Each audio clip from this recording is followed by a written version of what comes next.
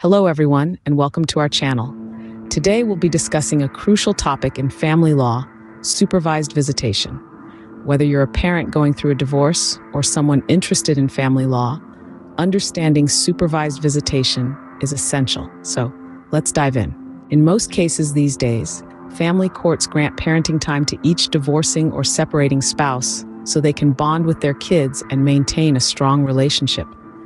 These child custody arrangements vary widely, with some parents splitting time equally and others getting more or less time with their children than their co-parent does. Additionally, if a judge has safety concerns, they might order supervised visitation for a parent. Just like almost any other family law matter, supervised visitation is not one-size-fits-all. Restricted visitation available in your jurisdiction might include shortened visitation time, monitored visitation time, supervised visitation that requires a trusted third party to observe visitation at all times, supervised visitation that requires a third-party professional to observe visitation at all times. Supervised visitation rules are often tailored to the unique circumstances of the family involved. This is why both parents and the supervisor need to read the judge's orders. The supervised parent and child may be encouraged to play and talk during parenting time, but certain parameters might apply to their time together. The grounds for supervised visitation differ from state to state. A court might grant supervised parenting time in a family law decree for one or more of the following reasons.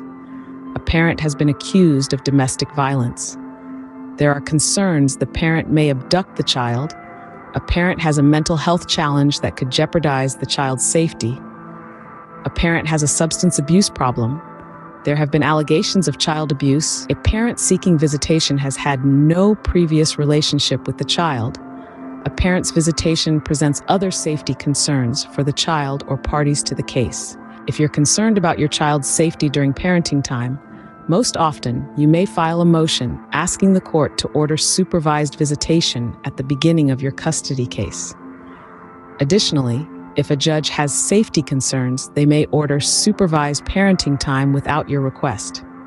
Understanding supervised visitation is crucial for anyone involved in family law matters. If you find yourself in a situation where supervised visitation is necessary, seeking legal advice and understanding the process is essential.